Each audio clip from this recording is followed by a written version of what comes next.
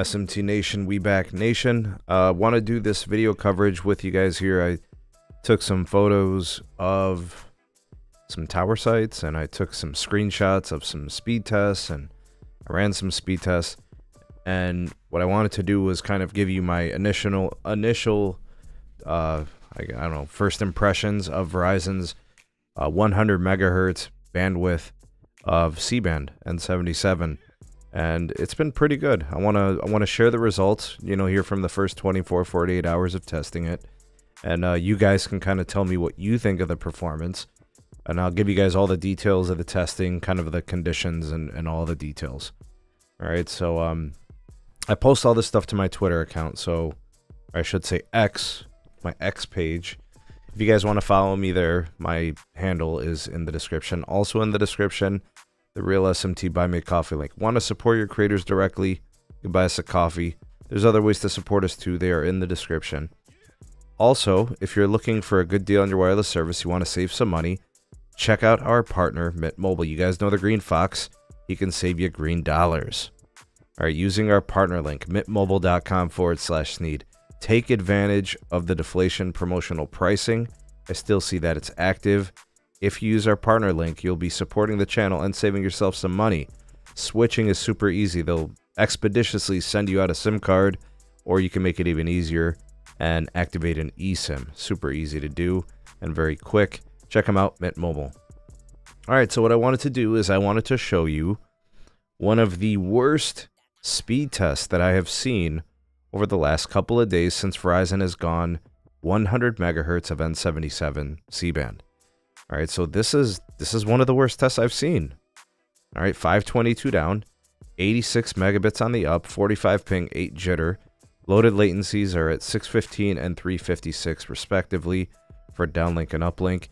And that's pretty good for the worst test. It's really nice. I mean, if you're on edge cell, you can obviously have less throughput, but this is basically a high usage site. Within this neighborhood, there are quite a bit of, 5G home internet users, and this was taken right around peak time. It's around dinner time, 6-7 o'clock, and this is the performance on 100 megahertz in a Samsung radio gear market. Now, you might be in a Verizon market that uses Samsung, like Ohio or New York, but in some markets, Verizon also utilizes a different vendor, an Ericsson. And Ericsson markets have the ability to actually utilize more bandwidth, right? So you might see like 160 megahertz of spectrum there or something like that. So the throughput potential might actually be higher, right? So long as you got 10 gig fiber circuits, you can obviously get the best, performance and throughput based on the available spectrum. So I'm kind of restricted. We're waiting for, I think, a software update to get pushed out to the Samsung radio gear, to the radios, and then, we'll see some additional, bandwidth there. Don't forget, you got to have the right phones, too. You can't have, an iPhone 11. You ain't going to connect to this stuff. You can't have a Samsung Galaxy S20. You got to have some upgraded hardware, a newer iPhone, a newer Galaxy, that sort of thing. But like I was saying, folks, this is one of the slower tests that I've seen. Now, peak, here's what I've seen. Like this was a test taken at 6:49 in the morning. All right, the difference here is that there's just not that much usage. All right, so I'm assuming that quite possibly if I would have tested this site an hour earlier, maybe I would have saw gigabit speed, right? But I got 902 down, I got 138 megabits per second on the uplink, 44 ping, 4 jitter. We have 454 and 85 respectively on the download and uplink latencies. Now the 902 megabits downlink is impressive, right? I think that's very good. Who knows, maybe there's more potential throughput depending on usage, maybe if I tested earlier.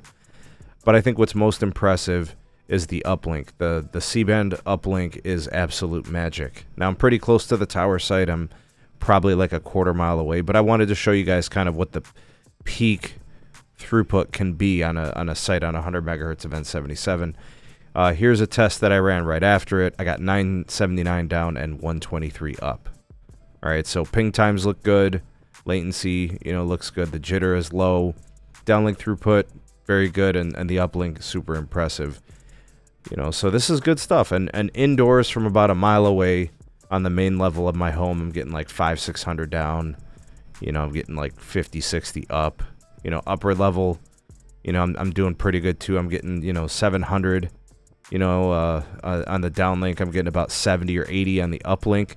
Right, so you're able to maintain some really good throughput, even with some range, even with you being indoors. It's really good, and it works in my lower level too. I get like 250 down and 30 up. It's really impressive stuff. All right, what do you guys think? All right, now I'm not comparing this to any other network. I'm just showing you guys my preliminary testing. This is on the iPhone 14 Pro Max, 100 megahertz of N77. What do you guys think? Is it good? Is it meh? Is it great? What do you guys think? Sound off in the comment section below. The voice of the people, the SMT Nation. Let your voice be heard.